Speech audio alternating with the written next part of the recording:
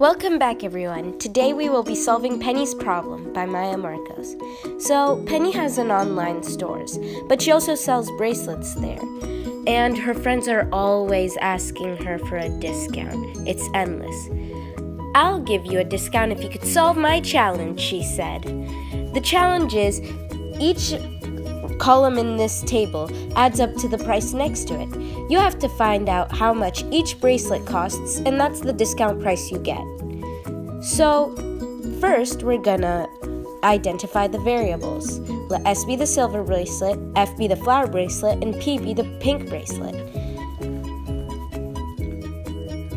Now we'll also create equations. This is for column 1, column 2, and column 3.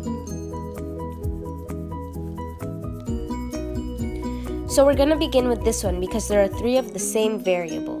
The equation is 3s equals $260.94.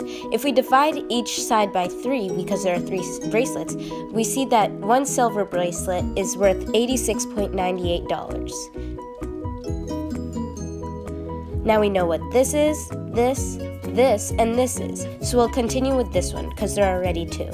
The equation is 2 silver plus 1 flower equals 337. If we plug in the value for the silver bracelet, we can find out that the flower bracelet is worth $163.73.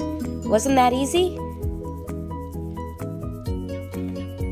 So now we know the silver bracelet is worth $86.98 and the flower bracelet is worth $163.73. So we know this one, this one, this one, and all of these. The only thing left is the pink. That was easy. So the equation is 1 silver plus 1 flower plus 1 pink equals $274.01. Substitution is the key. Now we just need to plug in the prices we already know for the silver bracelet and the flower bracelet, and we can find out that the pink bracelet is worth $23.30. We solved Penny's problem!